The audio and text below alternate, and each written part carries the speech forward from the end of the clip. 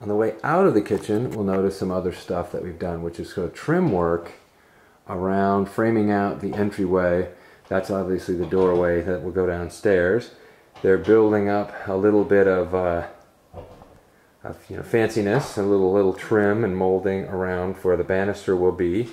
And it's not painted yet, but I think it's going to look nice. Kind of a little detail that's going to frame out well.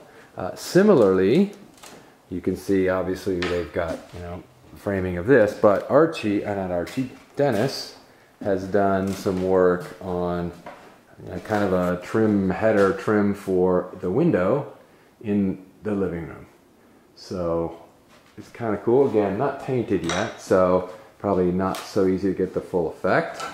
But if I back up, what you see, it's kind of a very, very nice window.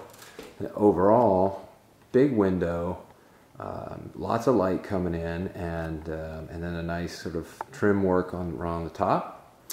The last thing I'll show you up in here is some paint. They had to do some touch-ups and some sand out stuff, but give you a sense of the kind of taupey color of the ceiling. I think it's 25%. Looks pretty good to me. You can see fixtures in and lights in, all kinds of good stuff. And then here's the view from the living room. Might as well do that, and of the kitchen. So with the island there, you get a feel for that. With the backsplash field tile, the hood, it'll really be special when there's some appliances to look at too, coming together.